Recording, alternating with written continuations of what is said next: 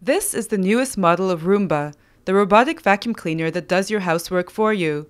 But these days, Roomba has become more than just a mechanical maid. Many people are dressing up their Roombas and giving them names and genders. Some technically savvy owners are even developing hacks to change their behavior. Here, a Bluetooth interface is attached to this Roomba. Its owner can use a Bluetooth-enabled phone to manipulate its speed and direction remotely. Many researchers are experimenting with new ways for robots and humans to relate to each other. Last month, several teams presented their work at a human-robot interaction conference in Amsterdam. At the University of Washington, computer scientists worked with actors to see how they would interact with this robot. The robot took part in a play, and the team observed how it was incorporated into rehearsals.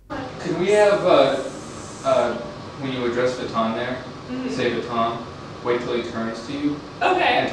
They noted how the audience reacted to the robotic character and found that they sympathized with it in scenes such as this one. Researchers at Victoria Institute in Sweden have created robotic modules that interact with each other using infrared sensors. The way a person shakes each Globot beforehand affects its ability to influence other robots nearby. A Globot will move towards other modules that display different glowing shapes. When two or more of them meet, they communicate and try to agree on a pattern. One robot will either convince the other one to switch designs, or their patterns will merge.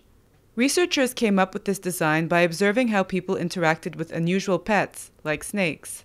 This robot was created by a team at Brown University and fits in very naturally with humans. It can follow a person and responds to gestures and voice commands. The hands-free interaction requires the robot to be a sophisticated communicator, while humans don't have to do as much. The researchers are planning to improve its perception of depth and texture and to make it interact with groups of people rather than just one user.